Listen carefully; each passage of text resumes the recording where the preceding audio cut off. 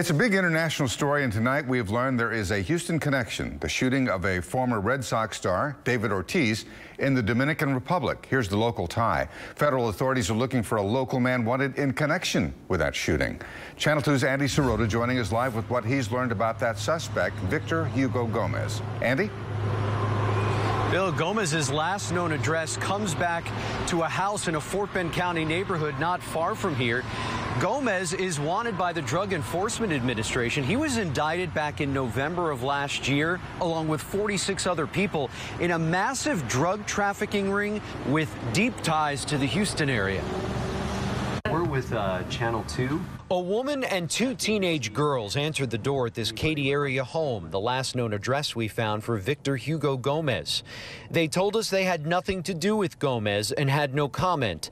Authorities say Gomez is the mastermind behind a murder-for-hire plot that made headlines around the world. The hit, they say, was not on former Boston Red Sox star David Ortiz, but his friend who was sharing a table with Ortiz at a bar in Santo Domingo in the Dominican Republic, and that the bullet that struck Ortiz in the back and nearly killed him was meant for Sixto David Fernandez.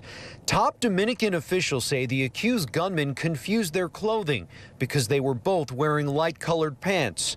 Gomez and Fernandez are said to be cousins. He reportedly arranged the hit because he believed Fernandez is the one who turned him into Dominican authorities back in 2011 to face drug charges. Gomez, who is said to have ties to a Mexican drug cartel, is a wanted man. He was named in an indictment that was unsealed back in March, accused of playing a part in an international cocaine and heroin ring tied to the Houston-Galveston area.